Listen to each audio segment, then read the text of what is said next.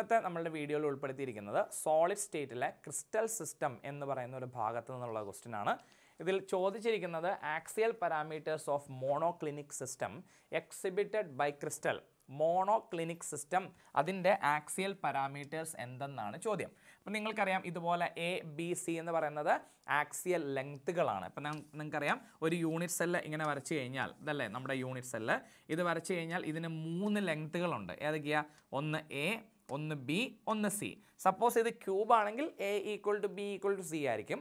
Cube ആണെങ്കിൽ angle എല്ലാം same ആയിരിക്കും. ഇനി 3 ആംഗിൾ ഉണ്ട്, ആൽഫ, ബീറ്റ, ഗാമ. എയും ബിയും സിയും നിങ്ങൾക്ക് എവിടെ വേണമെങ്കിലും പ്ലേസ് ചെയ്യാം. പക്ഷേ we cannot place alpha, beta, gamma in any position. അത് ചുമ്മാ റാൻഡം ആയിട്ട് കൊടുക്കാൻ പറ്റില്ല. നിങ്ങൾ ഇങ്ങനെ ഓർത്താൽ മതി, ഇവിടെ ഇസ് എയുടെയും സിയുടെയും ഇടയ്ക്ക് ബീറ്റയെ വരത്തുള്ളൂ. അതുപോലെ ബിയുടെയും സിയുടെ ഇടയ്ക്ക് ആൽഫയാണ്. എയുടെയും ബിയുടെയും ഇടയ്ക്ക് ഗാമയാണ്. അങ്ങനെ ഓർത്തിരിക്കാൻ ബുദ്ധിമുട്ടാണെങ്കിൽ ഇങ്ങനെ ഓർക്കുക, എയുടെ ഓപ്പോസിറ്റ് എയിൽ തുടങ്ങുന്ന ആംഗിൾ ആൽഫ, ബിയുടെ ഓപ്പോസിറ്റ് ബിയിൽ തുടങ്ങുന്ന ആംഗിൾ ബീറ്റ, ദെൻ സിയുടെ ഓപ്പോസിറ്റ് ഗാമ. അപ്പോൾ എയുടെ ഓപ്പോസിറ്റ് ആൽഫ, ബിയുടെ ഓപ്പോസിറ്റ് ബീറ്റ ആൻഡ് സിയുടെ ഓപ്പോസിറ്റ് ഗാമ. സോ ഈ പാരാമീറ്റേഴ്സ് മാറിക്കൊണ്ടിരിക്കും. Suppose this is cubic system ആണെങ്കിൽ A equal to B equal to C, alpha equal to beta equal to gamma equal to 90 degree.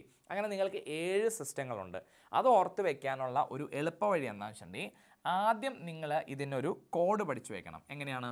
CTOHRMT. ഇവിടെ 2 T ഉണ്ട്.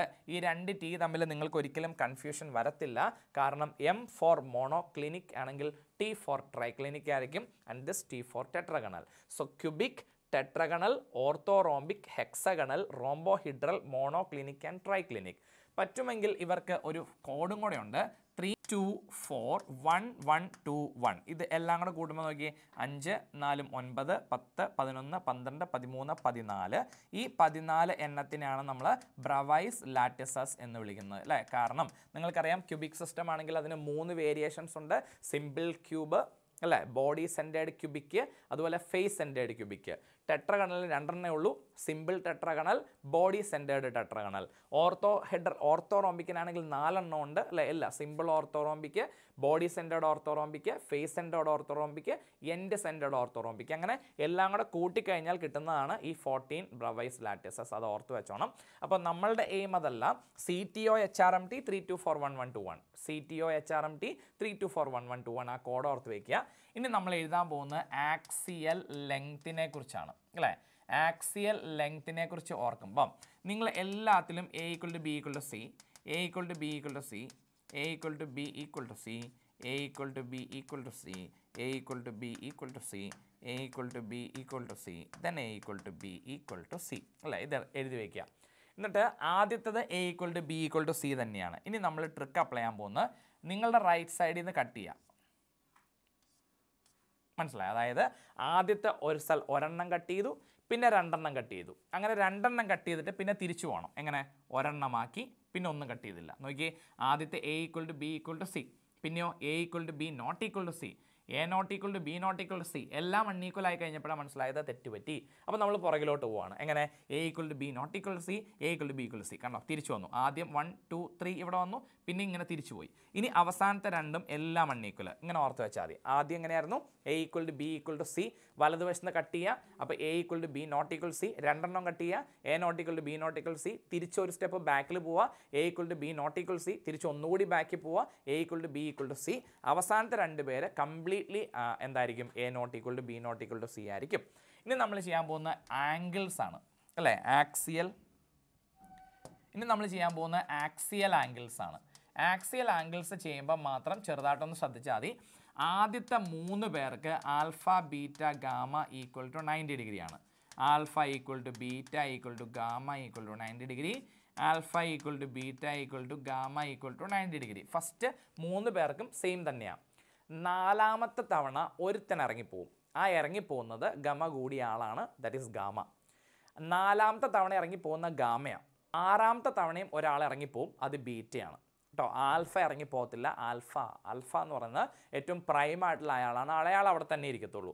ആദ്യം ഇറങ്ങിപ്പോകുന്നത് ഗമ കൂടിയ ആൾ gamma, പിന്നെ ഇറങ്ങിപ്പോകുന്നത് ബീറ്റയാണ്. അപ്പം ഇങ്ങനെ ഓർത്താൽ മതി. ആദ്യത്തെ 3 റെഡിയായി. ഇനി ആരിറങ്ങിപ്പോയി? ഗാമ ഇറങ്ങിപ്പോയി. അപ്പോൾ ആൽഫയും ബീറ്റയും 90 ആണ്. ഗാമയ്ക്ക് കുറച്ച് ഗമ കൂടുതലായതുകൊണ്ട് അത് 120 ഡിഗ്രിയാണ്. അല്ല, ഗാമയ്ക്ക് കുറച്ച് കൂടുതലാണ് 120 ഡിഗ്രി. ശരി, ഇനി അഞ്ചാമത്തെ തവണ ഇറങ്ങിപ്പോയ ആൾ കയറി വരും. അങ്ങനെ കയറി വരുമ്പോഴോ alpha equal to beta equal to gamma കയറി വന്നല്ലോ. പക്ഷെ അവർ പഴയ പോലെ ആയിരിക്കില്ല, നോട്ട് ഈക്വൽ ടു 90 ആയിരിക്കും. മനസ്സിലായോ? ഇറങ്ങിപ്പോയി, ഒരാൾ ഇറങ്ങിപ്പോയി, അയാളുടെ തോന്നിയാസത്തിന് ഇറങ്ങിപ്പോയി, തിരിച്ചു വരുമ്പോൾ അത് നോട്ട് ഈക്വൽ ടു 90 ആയിരിക്കും. ഇനി അങ്ങനെ അയാൾ കയറി വന്നത് ആർക്ക് ഇഷ്ടപ്പെട്ടില്ല? ബീറ്റയ്ക്ക്. അപ്പോൾ ബീറ്റ ഇറങ്ങിപ്പോയി. Alpha equal to gamma equal to 90 ഡിഗ്രിയാണ്. പക്ഷെ ബീറ്റയ്ക്ക് ഇങ്ങനെ ഗാമ പോലെ ഗമയൊന്നും ഇല്ലാത്തതുകൊണ്ട് ബീറ്റ പോയി. ബീറ്റ 120 ഒന്നുമല്ല, 90 അല്ലെന്നേ ഉള്ളൂ. 90 അല്ല, ഇവരുടെ അടുത്ത കമ്പനി ഇല്ല. ആൽഫ ഗാമ 90 ആണ്, ബീറ്റ അവരോട് കമ്പനി ഇല്ല, ഇറങ്ങിപ്പോയി. ലാസ്റ്റ് ഇറങ്ങിപ്പോയ ആൾ പിന്നെയും തിരിച്ച് കയറി വരും.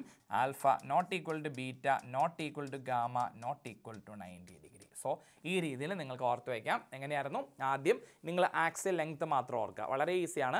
A equal to B equal to C cut ചെയ്യുക. A equal to B not equal to C രണ്ടും കട്ട് ചെയ്യുക. A not equal to B not equal to C തിരിച്ചു പോവുക. A equal to B not equal to C തിരിച്ച് ഒന്നോടെ പോവുക. A equal to B equal to C താഴെ രണ്ടെണ്ണം A not equal to B not equal to C again A not equal to B not equal to C. ആംഗിളിൽ ആദ്യത്തെ 3 പേരുടെ എല്ലാ ആംഗിളും 90 ഡിഗ്രിയാണ്. So alpha equal to beta equal to gamma equal to 90 four C T O. Cubic, tetragonal, ഓർത്തോറോംബിക്ക്. അടുത്ത code H ആണ്. Hexagonal നാലാമത്തെ ആൾ ആരിറങ്ങിപ്പോയി? Gamma. Gamma കുറച്ച് കൂടുതലാണ്, 120. ഇനി അയാൾ കയറി വരുമ്പോൾ ആരാ? റോംബോഹീഡറിൽ എച്ച് 6. റോംബോഹീഡറിൽ കയറി വന്നു. അപ്പോൾ എന്താ അബദ്ധം പറ്റിയത്? നോട്ട് ഈക്വൽ ടു 90 ആയി. അത് കയറി വന്നത് ആർക്ക് ഇഷ്ടപ്പെട്ടില്ല? ബീറ്റ. അപ്പോൾ നമ്മളുടെ ആറാമത് ആരിറങ്ങിപ്പോയി? ബീറ്റ. ബീറ്റ എത്രയല്ല? ഇവരോട് കൂട്ടില്ല, ഇല്ല, ഇവരോട് ഫ്രണ്ട്ഷിപ്പ് ഇല്ല. So not equal to 90. പിന്നെ ബീറ്റ കയറി വന്നു. ആർക്കും ആരോടും ബന്ധമില്ല. Alpha equal to beta alpha not equal to beta not equal to gamma not equal to 90 degree. So ഈ ഒരു സിസ്റ്റം നമ്മൾക്ക് എഴുതാൻ അറിയാമെങ്കിൽ നിങ്ങൾക്ക് ഇതിൽ നോക്കിയാൽ അപ്പം തന്നെ മനസ്സിലാവും. മോണോക്ലിനിക് സിസ്റ്റം ആണെങ്കിൽ ആൻസർ ഓപ്ഷൻ 3 ആയിരിക്കും. അല്ലെങ്കിൽ നിങ്ങളൊന്ന് ആലോചിച്ച് നോക്കിയേ, ഈ കോഡ് നിങ്ങൾ നന്നായിട്ട് പഠിച്ചു വെച്ച് കഴിഞ്ഞാൽ എത്രാമത്തെ തവണയാണ് ഇറങ്ങിപ്പോയത്? 4ഉം 6ഉം. സി ടി ഒ എച്ച് ആദ്യത്തെ ഇറങ്ങിപ്പോക ഹെക്സഗണലാണ്. ആർ എം പിന്നെ ഉള്ളത് എം. അപ്പോൾ ഉറപ്പായിട്ടും നിങ്ങൾക്ക് മനസ്സിലാവും മോണോക്ലിനിക് എന്ന് പറയുന്ന 6th സിസ്റ്റമാണ്. 6th സിസ്റ്റത്തിൽ ആരാ ഇറങ്ങിപ്പോയത്? ബീറ്റ ഇറങ്ങിപ്പോയി. അങ്ങനെ വരുമ്പം ഉറപ്പായിട്ടും ഈ ഉത്തരേ വരുള്ളൂ. ശരിയല്ലേ? ബീറ്റ ഇറങ്ങിപ്പോയി കഴിഞ്ഞാൽ ഈ ഉത്തരേ വരുള്ളൂ. ഇനി നിങ്ങൾക്ക് ബാക്കി നോക്കി പറ, ഇത് ഏത് സിസ്റ്റമാണ്? Cubic system. എല്ലാം കട്ട് ചെയ്യുന്നത് ഒന്നില്ലെങ്കിൽ മോണോക്ലിനിക് അല്ലെങ്കിൽ ട്രൈക്ലിനിക്. എന്തായാലും മോണോക്ലിനിക് അല്ല, മോണോക്ലിനിക് ആണെങ്കിൽ ഒരുത്തിന് ഇറങ്ങിപ്പോയനെ. ഇതെല്ലാം ആർക്കും ആരോടും ബന്ധമില്ല, ട്രൈക്ലിനിക്. അതുപോലെ ഇത് ട്രൈക്ലിനിക്കിൻ്റെ ടി ആണ് കേട്ടോ, ട്രൈക്ലിനിക്. ഇതേതാ? A not equal to B not equal. ആദ്യത്തെ 3 പേർക്ക് 90 ഡിഗ്രി ആണെന്ന് പറഞ്ഞു. സി എല്ലാം 90, ടിയും 90, ഒയും 90. പക്ഷേ എ ബി സി നോക്കുമ്പോഴോ ആദ്യത്തെ കട്ടിങ് നടന്ന ടിയിലാണ്. So this is tetragonal. കണ്ടോ, വളരെ ഈസി ആയിട്ട് കണ്ടുപിടിക്കാൻ പറ്റും. സോ ഇവിടുത്തെ ആൻസർ ഓപ്ഷൻ 3 ആണ്. സോ വളരെ ഇമ്പോർട്ടൻ്റ് ആയിട്ടുള്ളൊരു കോഡാണ്, വളരെ ഇമ്പോർട്ടൻ്റ് ആയിട്ടുള്ള ക്വസ്റ്റ്യൻ ആണ്. വളരെ സിമ്പിളായിട്ട് നമുക്ക് ഫീൽ ചെയ്യും, പക്ഷേ എക്സാം ഹോളിൽ ഇരിക്കുമ്പോൾ നമുക്ക് പെട്ടെന്ന് എഴുതാൻ കിട്ടത്തില്ല. അപ്പോൾ ഈ ഒരു ട്രിക്ക് നിങ്ങൾക്ക് ഉപകാരപ്പെടും എന്ന് വിചാരിച്ചുകൊണ്ട് ടേക്ക് കെയർ, ബൈ ബൈ.